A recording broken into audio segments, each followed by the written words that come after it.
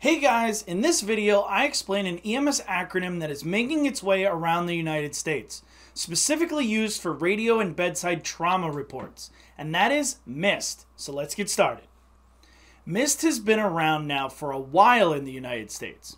First developed for military use, it soon became clear that MIST had applications outside of military field medicine.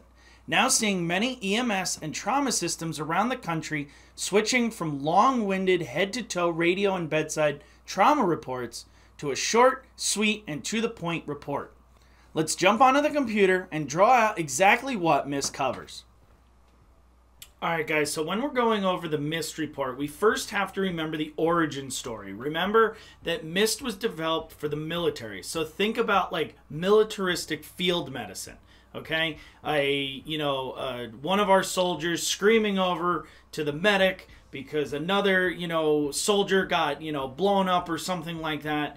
And when that medic arrives, they're not looking for, oh, his history, oh, his meds, oh, this, oh, that, oh, he was walking and strolling and then, he picked up a rock and, there was an IED underneath it and boom. They're looking for, this is his name, blast injury to the leg, this is what I've done, okay? And the rest they can get later, okay? And that is the origin story and how we need to be thinking about our MIST reports when we're walking into the ERs, because the information exchange is not much different, okay? So the first thing that we're always going to give, no matter what, is the name, age, and the sex of your patient. Right? This is Frank, he's 32, he's male, okay? Then, when we start getting into MIST, we're going to first do the MOI, or the mechanism of injury, okay? What actually happened to cause this injury? Was it a blast? Was it a car accident? All of these different things, and then you kind of branch out on there.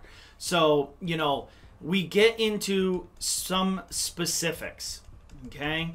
We talk about if it's a car accident, the speed, what they hit, were they wearing their seatbelt, if it was a weapon, what kind of weapon, if it was a gun, what caliber, all of these different kinds of very quick specifics, okay?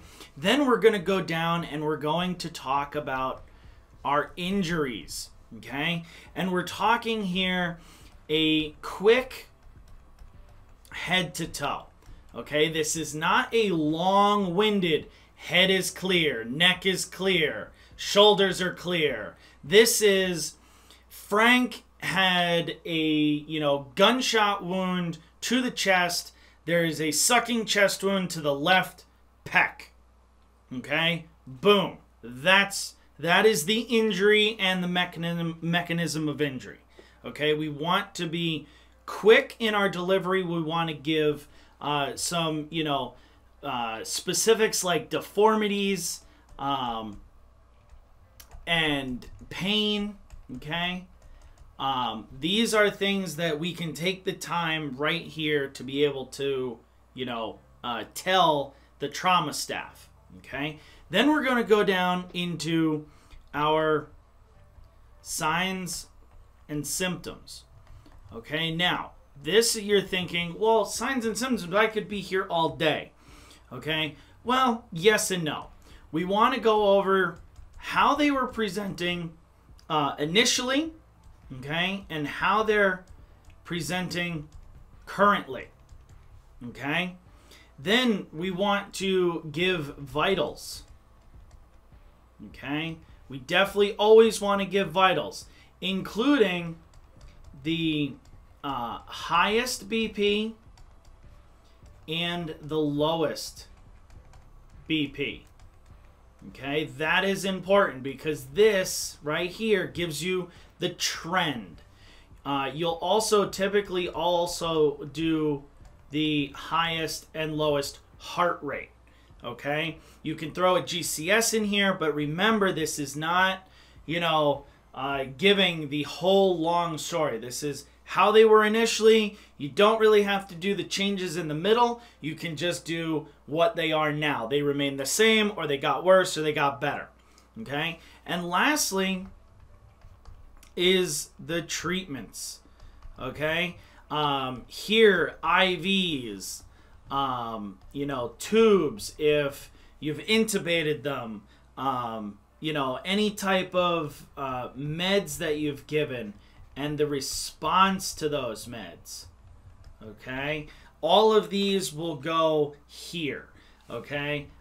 You can, because it's trauma, your splints and or your bandaging, okay, will be all in here. Okay? And this is missed. Like I said, it is very short. It's very specific. You should be able to give mist within 30 to 45 seconds of when you start to talk in the trauma room. This is your goal, okay? The trauma team just needs to get started. They don't need the long-winded history of the patient. They just need to know what to focus on right as soon as you walk in the door. Then you can go over to the charge nurse or the recorder and give, you know, they're allergic to penicillin, they're this, they're that, they're a COPD, or they have asthma, whatever. Okay? They don't need that right up front. Well, guys, that's it for today's video. Stay safe out there, and I will see you in the next video.